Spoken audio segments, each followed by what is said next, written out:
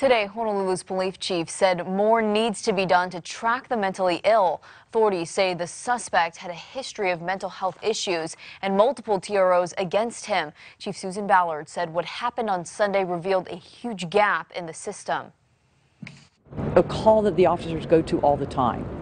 But yet, if I think that if we knew some of the things that we know now, and there's some type of system that could tie together all the TROs, all past, problems that this person might have had, so that we can have a database, and I know people don't like that, but we have to be able to track people who are mentally ill, and not just to track them, but also to get them the services they need. These officers died for us, and their lives shouldn't be meaningless. Let's get permanent residential treatment facilities for the mentally ill so that they don't have a choice. If you're mentally ill, you are going to go to a facility, you're going to get the help that you need, because obviously you cannot make those decisions on your own. And I know it sounds tough, but I think it's time for tough love now.